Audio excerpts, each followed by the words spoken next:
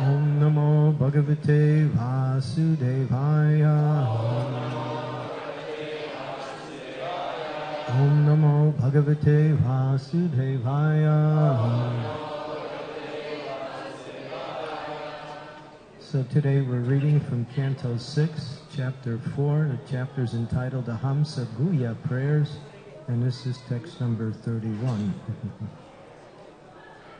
Yat Chaktayo Vadatam Vinambai Vidvada Samvara Bhuva Bhavanti Kurvanti Chaisam Mahur Atmamoham Tasmai Namo Nanta Gunhaya Bunhe Yat Chaktayo Vadatam Vadinam Bhai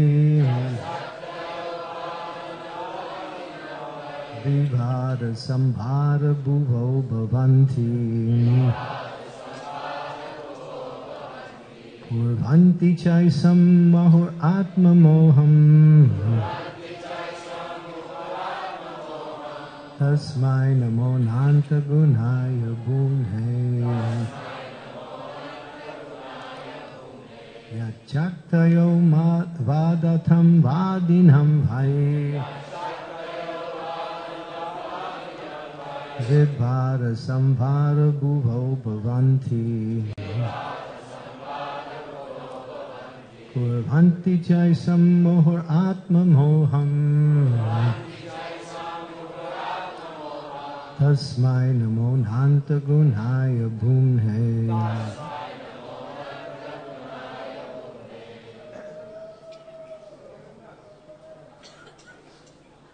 Someone chant.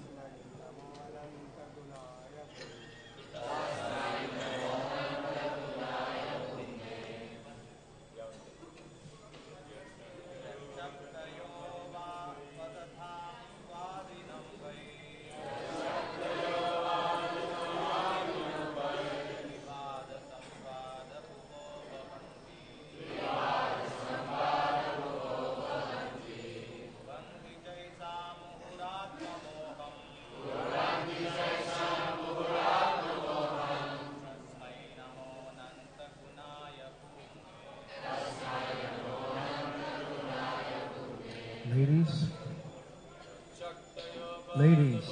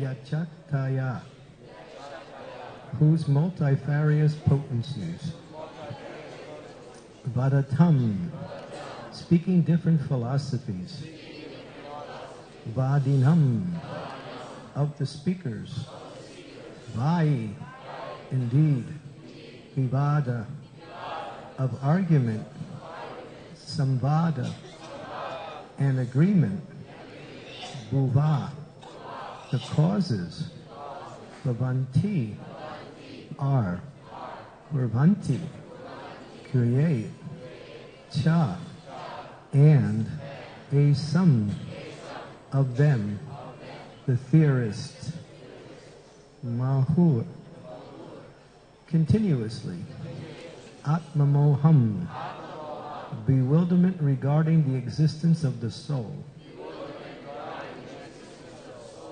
tasmai, of him, namaha, my respectful obeisances, ananta, unlimited, unaya, possessing transcendental attributes, bhumne, the all-pervading Godhead.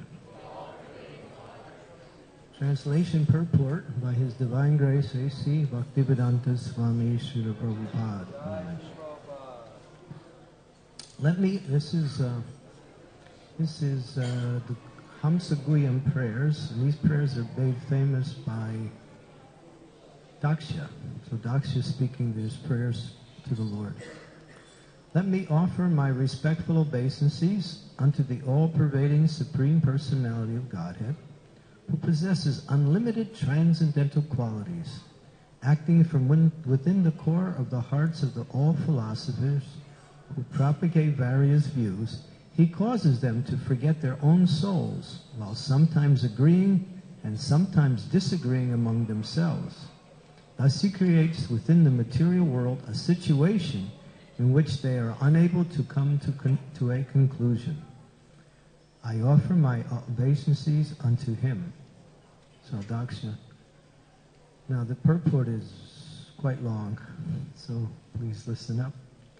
Since time immemorial, or since the creation of the cosmic manifestation, the conditioned souls have formed various parties of philosophical speculation. But this is not true of the devotees. Non-devotees have different ideas of creation, maintenance, and annihilation, and therefore they are called vadis and pratyavadis, proponents and counter-proponents. It is understood from the statement of Mahabharata that there are many munis or speculators. Tarko pratishta sutinam bibinnam nasa risham yasya matam nabinnam. All speculators must disagree with other speculators. Otherwise, why should there be so many opposing parties concerning with ascertaining the supreme cause? Philosophy means finding the ultimate cause. As Vedanta Sutra very reasonably says, Atato Brahma Jigyasa. Human life is meant for understanding the ultimate cause. Devotees accept that the ultimate cause is Krishna because this conclusion is supported by all Vedic literatures and also by Krishna himself, who says, Aham Sarvasya Prabhavo. I am the source of everything. Devotees have no problem understanding the ultimate cause of everything, but non-devotees must face many opposing elements because everyone who wants to become a prominent philosopher invents his own way. In India, there are many parties of philosophers such as the Dvaitavadis, Advaitavadis, Vaisheshikas, Mimamsakas, Mayavadis, and Svabhavavadis, and each of them oppose the others. Similarly, in the Western countries, there are also many philosophers with different views of creation, life, maintenance, and annihilation. Thus, it is undoubtedly a fact that there are countless philosophers throughout the world, each of them contradicting the others. Now, one may ask why there are so many philosophers if the ultimate goal of philosophy is one. Undoubtedly, the ultimate cause is one, the Supreme Brahman. As Arjuna told Krishna in Bhagavad Gita 10:12, Param Brahmam, Param Dhammam, Pavitram, Paramam Bhavam, Purusham Shashvatam Divyam, Adi Devam Ajam Vibhum. Translation: You are the Supreme Brahman, the ultimate, the Supreme Bodh, and purified, the Absolute Truth, and the Eternal Divine Person. You are the primeval God, transcendental and original, and you are unborn and all-pervading. Non-devotee speculators, however, do not accept an ultimate cause, sarva karna karnam, because they are ignorant and bewildered concerning the soul and its activities. Even though some of them have vague ideas of the soul, Many controversies arise, and the philosophical speculators can never reach a conclusion. All of these speculators are envious of the Supreme Personality of Godhead, as Krishna says in Bhagavad Gita 16:19-20, Taraham dusatem kudham samsareshu naradhamam shipyarasram asubham asurya eva yoneshu asurim yonem apanam mura janmani mama prapyaiva konteya tato yatya dharma gatim. Those who are envious and mischievous, who are the lowest of men, are cast by me in the ocean of material existence in various demoniac species of life. Attaining repeated birth among the species of demonic life, such persons can never approach me. Gradually they sink down to the most abominable type of existence. Unquote. Because of their envy of the Supreme Personality of Godhead, non-devotees are born in demonic families life after life. They are great offenders, and because of their offense to the Supreme Lord, He keeps them always bewildered. Kurvanti chaisham mohur atmamoham. The Lord, the Supreme Personality of Godhead, purposely keeps them in darkness. Atmamoham. The great authority, Parasara, the father of Vyasadeva, explains the Supreme Personality of Godhead thus. Jnana Shakti Balaskarya Virya Tejam Asheshataha Bhagavachadam Vachchani Vinaheyar Gunadibihi. Demonic speculators cannot understand the transcendental qualities, form, pastime, strength, knowledge, and opulence of the Supreme Personality of Godhead, which are all free from material contaminations. Vinaheya Gunadibihi. These speculators are envious of the existence of the Lord. Jagat Ahur Anishvaram. Their conclusion is that the entire cosmic manifestation has no controller, but is just working naturally. Thus they are kept in constant darkness, birth after birth, and cannot understand the real cause of all causes. This is the reason why there are so many schools of philosophical speculation. Om Agyan Timirandasya Gena Jena Salakaya Chaksu Unmilitam Yena Tasmai Shri Gurave Namaha Sri Chaitanya Manobhistam Staptitam Yena Bhutale Swayam Rupa Kadammayam Dadati Swam Padantikam Sri Krishna Chaitanya Prabhu Nityananda Sri Advaita Gadadhar Shivasari Gauda Bhaktivinoda Hare Krishna, Krishna Krishna, Hare Hare, Hare Ram, Ram Ram, Hare Hare. So, Prabhupada gave a wonderful purport describing how there are so many ways that people try to understand the Supreme Personality of Godhead, and these have been formed in different types of philosophies since time immemorial. Krishna says in the Bhagavad Gita, Sarvasya Hamridisani Visto Matats Spirtigyanam Apohanam Cha. As it says here in the translation, these different philosophers and speculators, some philosophers, some speculators, are bewildered by the Lord because they don't really accept the authorized process for understanding the Supreme Lord.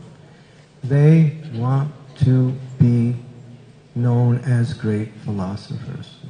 And if someone has the same philosophy as that person, I have to come up with something different. So, yata mata tata pata, isn't it? You're okay, I'm okay, your philosophy is fine, my philosophy is fine. Do your own thing. This whole world is ultimately not controlled by anything. It's simply based on sense gratification. The whole process is eat, drink, be merry, and enjoy, and die, of course. That's an ultimate conclusion of their happiness. So this goes on in the name of so many apparent very intricate philosophical systems. And these are very prominent within the world. And therefore, unless we understand clearly what Srila Prabhupada is giving from the present and previous acharyas, it's very easy to become sidetracked, or at least seem to imbibe some of these principles that are what we call asampradayas, or philosophical teachings that are actually taking away from the ultimate conclusion. What is the ultimate conclusion? We sing it every day in the prayers to the spiritual master, that the spiritual master gives divyam. Divyam, what is his divyam? Divyam is that he teaches you are the ultimate, your only understanding or your only position is that you are spirit, soul, part and parcel with Krishna, and your duty is to serve the Lord in devotion. And there are 9 ways to serve the Lord. That's all. That's the ultimate principle. So all these other philosophers, as Prabhupada gives them some concession in this purport, he says they have some idea of the truth.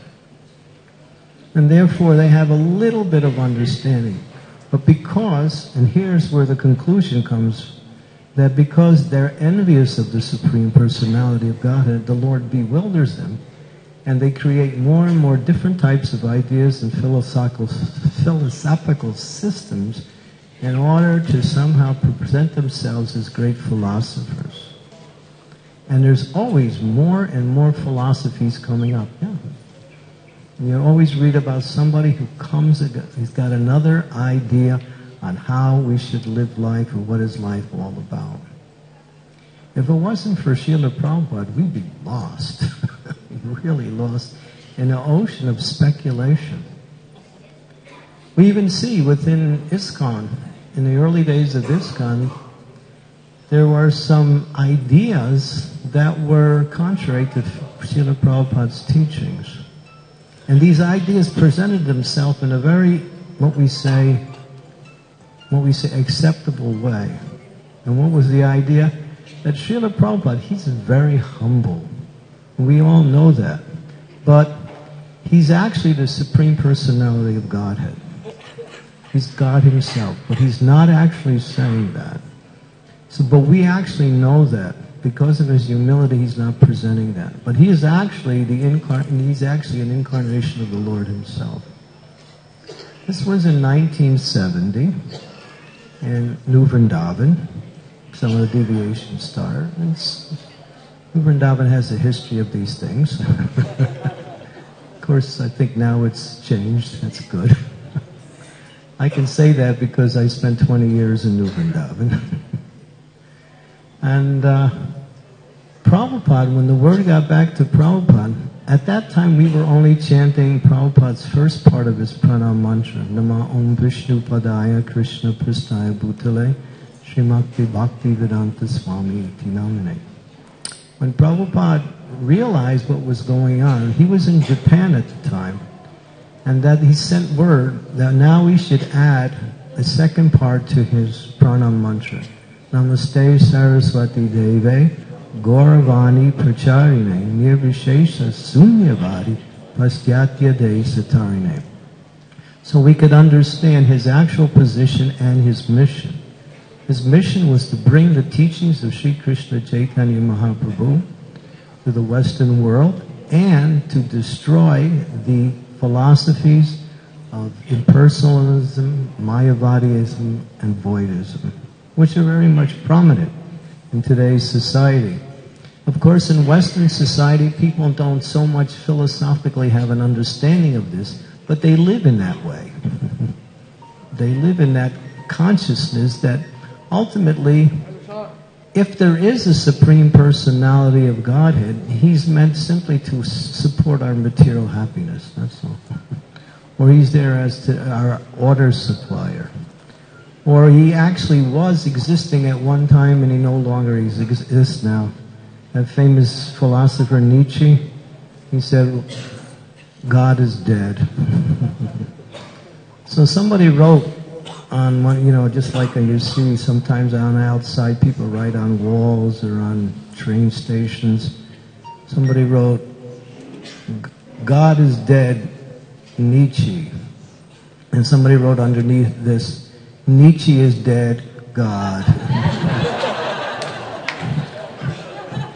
Prabhupada liked that a lot when the devotees told him that. So there's so many ways that people want to speculate on the absolute truth. There was one, I remember when I was growing up, I had heard about, but never really heard him. There was one famous atheist. He was traveling all over America. And he would give these lectures on atheism. He became quite popular. I can't remember his name now. But one of the things he would do as part of his lecture, and toward the end of his lecture, he would say, there is no God, and I can prove it to you right now. I dare him, and he would challenge God in a very, what we say, arrogant way, that if there's God, then let him strike me dead right now. And then he would stop his lecture and wait 5 full minutes. And he would say, I'll give him 5 minutes. And then after 5 minutes, of course, God doesn't listen to these nonsense people anyway. So, he said, see, that proves there is no God. Yeah, that's great. Yeah, you actually proved it. People would actually believe that. But then we understood, he's dead now. But Krishna's not going to listen to him and kill him when he wants to be killed. He kills him according to the timetable. So there are so many speculators on the absolute truth. But we have understood from our teachers, from Srila Prabhupada, and from the Shastras. Therefore, devotees should very carefully understand the philosophical teachings that establishes Krishna as the Supreme Personality of Godhead. And one of the most important verses is Ishvara Parama Krishna Satchit Ananda Vigraha Anadir Adir Govinda Sarva Karna Karnam. This is from the Brahma Samhita. The Brahma Samhita establishes the complete principle of the absolute truth in all aspects of the absolute truth. Srimad Bhagavatam is more or less an expansion of the philosophical teachings that glorify the absolute truth, teach the principles of personalism, and at the same time teach the process for realizing. The Brahma Samhita gives that same understanding in a more of a nutshell type of presentation, only 62 verses. It's very difficult to understand, but if you read and study that Brahma Samhita, everything is there. Bhaktisiddhanta Saraswati took the commentaries of his father, Srila Bhaktivinoda Thakur, and translated them from Bengali into English, and write what we now have present in our ISKCON society as the Brahma Samhita. But Bhaktivinoda Thakur got those commentaries from Srila Jiva Goswami, who carefully studied the principles of Brahma Samhita and explained everything in detail. When Srila Prabhupada was asked, your spiritual master, Bhaktisiddhanta, he writes in such high philosophical language, how are you going to ever understand anything? Why don't you write a commentary yourself on Brahma Samhita? It's such an important philosophical scripture. Srila Prabhupada said, you just read it over and over and over again, and finally you will understand it. That's what he wanted us to do in order to understand his teachings. That is very difficult in first experience to understand the philosophical teachings of the nature of the absolute truth in relationship to everything else. But if we carefully read Prabhupada's books, going over them over and over again, and as Srila Prabhupada says, by doing that, gradually the meanings will become clearer and clearer and clearer. That is the way to approach Scripture. It's not about how much you read, but it's more or less how much you can understand by whatever you read. So Prabhupada used that point to make, in relationship to the Brahma Samhita, which is very difficult to understand, but we even understand Prabhupada's. I was just reading this purport, and I was reading it over and over again, and every time I was reading it, there was another point that was available. Shri Prahlad Nrsingadev ki jai. There was more and more points. So in my own experience, in just reading this purport, I found more and more points each time you read. So this is the nature of transcendental knowledge. It's dynamic, it's not static. Material knowledge or material philosophical teachings are limited. You got a certain understanding and that's as much as you can get. But transcendental knowledge given by the pure devotees of the Lord, especially Srila Prabhupada, are their ecstasies in devotional service, as Srila Prabhupada said. And by reading them over and over again, more and more meanings come out, and it's unlimited. Prabhupada was on a morning walk with Professor Durkheim in Germany, 1975, I think it was. 75, yeah. And they were discussing philosophy, and Prabhupada was talking about the Srimad Bhagavatam. And he said, there are 18,000 verses in the Srimad Bhagavatam. And it takes approximately 1 month to understand each verse. And then some devotee walking with Prabhupada said, Prabhupada said, he turned to one devotee, he said, how long is that? And one devotee calculated, that is 1,500 years, which is correct. And Prabhupada said, well, you have enough to read. So it'll take a little time to understand Srimad Bhagavatam, maybe a few thousand lifetimes. So this knowledge is compact, and it's unraveled through the constant association with this knowledge, and at the same time as we purify our heart through the process of devotional service, we get more and more understanding. The philosophical speculators who come up with their own philosophies, Krishna Das Kaviraj, Jai Shri Sri Radha Madhava Astasaki Ki Jai. Krishna Das Kaviraj Goswami in his Chaitanya Charitamrita, in the 4th chapter of Adi Lila, he's about to describe the internal reasons why Sri Krishna Chaitanya Mahaprabhu appeared. Now these reasons are very confidential and very, very difficult to understand, even for the devotees. Now he's hesitant, and he writes about his hesitancy in some of the verses, that if I make this knowledge available, this will be read by the non-devotees. And therefore I'm hesitant to write. But in the same time, in the next verse he said, but I'm very happy to declare that the camel-like non-devotees can never understand this. And therefore I will write. Because unless one engages in devotional service to the Lord, which is the process for submission to this knowledge, without devotional service, nothing becomes revealed.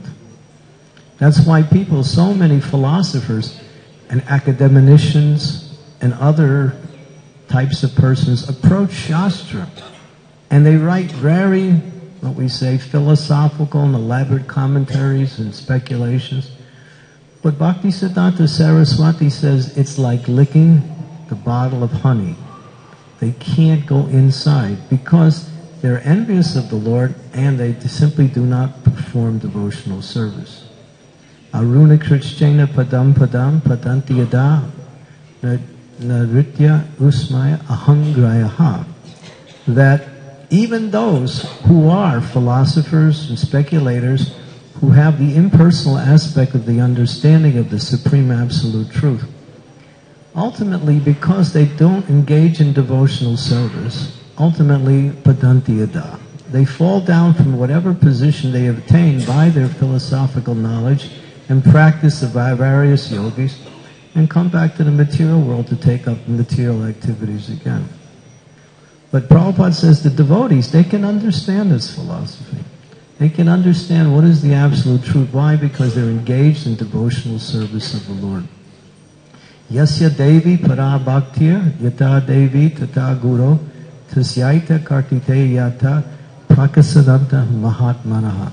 This is such an amazing verse. It's from the Svetasvatara Upanishads, and it explains that one who has faith, but it doesn't say faith, it says implicit faith. That faith that's not broken in any situation, in both the Lord and the spiritual master, then all the imports of all Vedic knowledge is automatically revealed within the heart of the practitioner.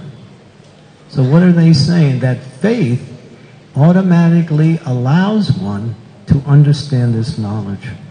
And that's how knowledge is revealed. Knowledge, the level of knowledge we can attain is based on the level of faith we have in the process of devotional service. That's why Prabhupada would always encourage us, if you have any doubts, please get them cleared. Don't keep doubts in your mind. Doubts about the process, doubts about the instructions of the spiritual master, or sometimes even devotees have doubts about their own ability to execute the process. That's another kind of doubt. And I'm not qualified, and I can see it in myself. But that means you're focusing on yourself and not on the mercy of the Lord. The mercy of the Lord, Ukam karoti vachalam pangu lagate girim yat kripa tamaham bande shiguru dinatarinam. Prabhupada quotes these. He said, even a fool can give a great class. Why? Because he's simply accepting the mercy of his spiritual master, and therefore he can speak authoritatively. So there's where the mercy comes. And that's true about any aspect of our process of devotional service.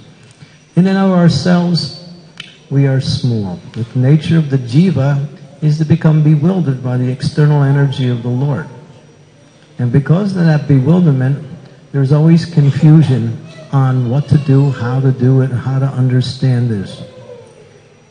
Therefore, if one takes shelter of the spiritual master in devotional service and hears regularly, the process of understanding is a process of constant hearing from the spiritual master and from those who are qualified in disciplic succession. And that constant hearing awakens within us the understanding of this knowledge. And then the process of devotional service gives us the realization of this knowledge. But here, going back to the text itself, the non-devotees, they'll speak philosophy for lifetimes after lifetimes and never come to conclusion. Krishna within their heart just keeps giving them different ideas on what is wrong. Isn't Krishna so kind? He's very merciful. They don't want anything to do with him, but they want to use the knowledge of spiritual philosophy to become prominent and popular or known. So therefore Krishna says, all right, you want to be known, but be known as a fool. Pretty much that's it. Add another fool to the level of philosophies. We call them philosophies, not philosophies. Because it's another way to get fooled.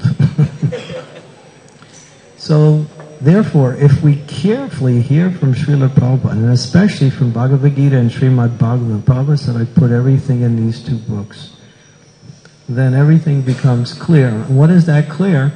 That I'm eternal servant of Krishna, and my only activity is to render devotional service to the Lord in a loving way.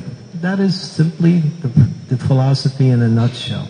And Krishna is the supreme personality of Godhead. Another of the deviant ideas of many of the philosophers is that they worship the Lord in his various forms, but they think the forms are simply manifestations of the impersonal aspect of the Lord.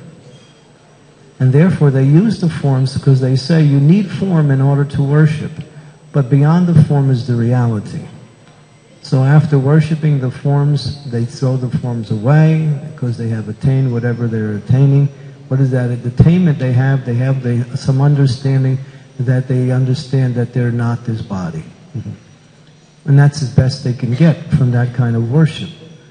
And they think the Supreme Personality of Godhead is unmanifest, and that is the highest aspect. But But it says that in Krishna's body, although Krishna has a transcendental form, everything is within his form himself. Just like we understand, what is that verse? Kali Kale Nama Rupa Krishna Avatar. That Krishna has come in the sound of his name. This name of Krishna is non-different than Krishna. All the names, all the forms, all the pastimes, all the qualities, all the attributes, everything is in the sound of Krishna's name. So that's true about all aspects of the Absolute Truth. And his form, his qualities, his names, his pastimes are complete and perfect. And therefore, the Absolute Truth is never less in any of its manifestations. Therefore, when they see something like form, they think form is limited. But that's material form. Spiritual form is unlimited. Because Krishna is unlimited in all aspects of himself. Parasya Shakti Vidhaya Sriyate Svabhaviki Gyana Palakriya Cha. And he carries on the system of function simply by his various energies. So, therefore, we should very much avoid hearing from others and simply hear from Srila Prabhupada and the authorized acharyas. And then we will never become bewildered on the process of devotional service. So I'll stop there. Any questions? Yes? Do we have a microphone?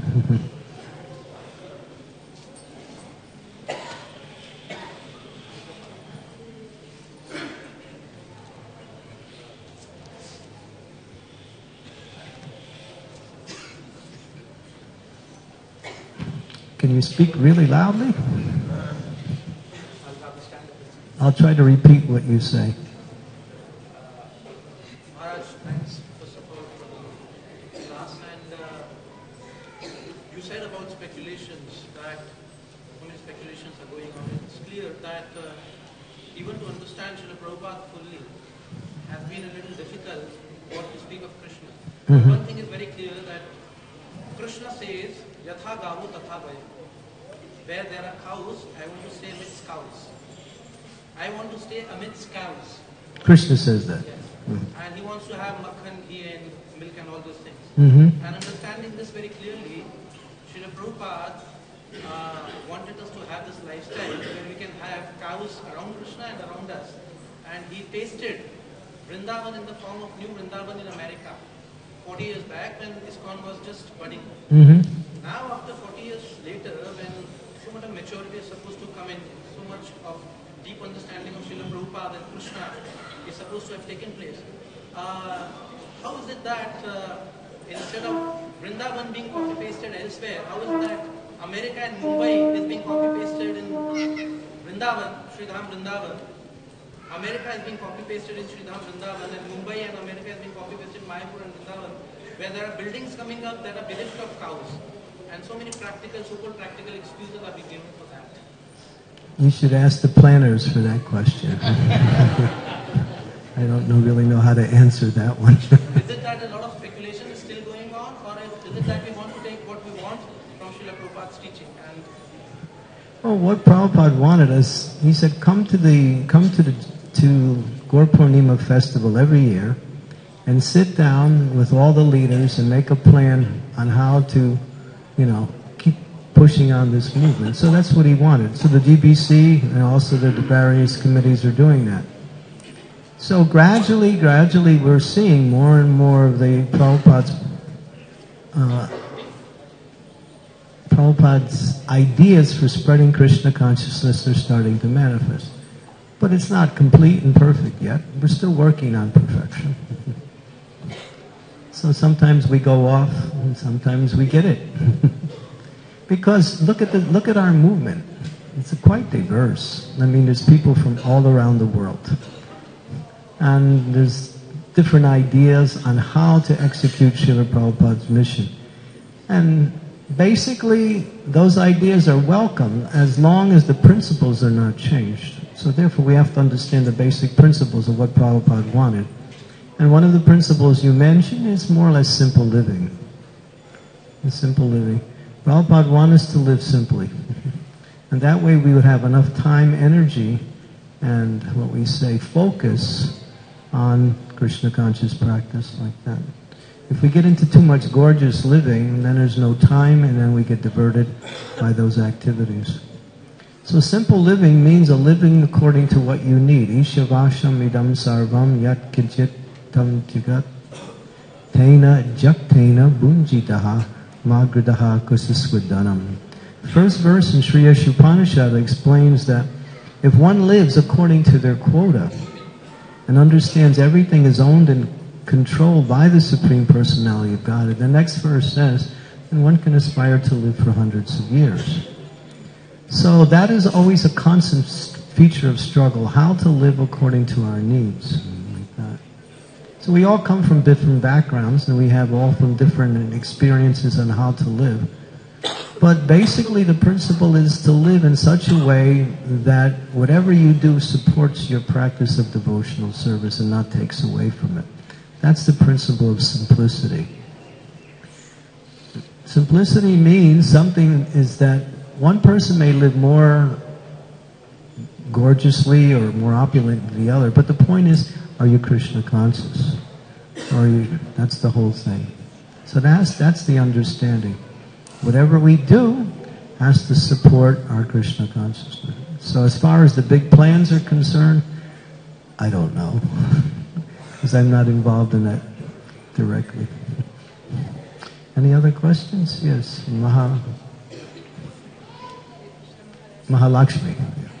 Mataji, Hare Krishna. Thank you very much for your class. You mentioned that to understand Srimad Bhagavatam, we need, I don't know how many thousands of lives. Don't stick around for that long. Finish up in this life. Chaitanya Mahaprabhu has made it easier. Because you also mentioned that it's very easy, very simple. Both things are there. So is it easier or is it not easy? That's answered in the Srimad Bhagavatam in the 4th canto, where Prabhupada poses the question. It's in the purport where Dhruva Maharaj is getting instructions from Narada Muni. And Prabhupada poses the rhetorical question. Some people say that Krishna consciousness or the process of Krishna consciousness is easy, and some people say it's difficult. So what is it, easy or difficult? Haribol. So then Prabhupada answers it. He says, for those who have determination, it's easy. And for those who don't, it's difficult. So that's the point. Those who are determined in the execution will find it easier and easier. As soon as we give up our determination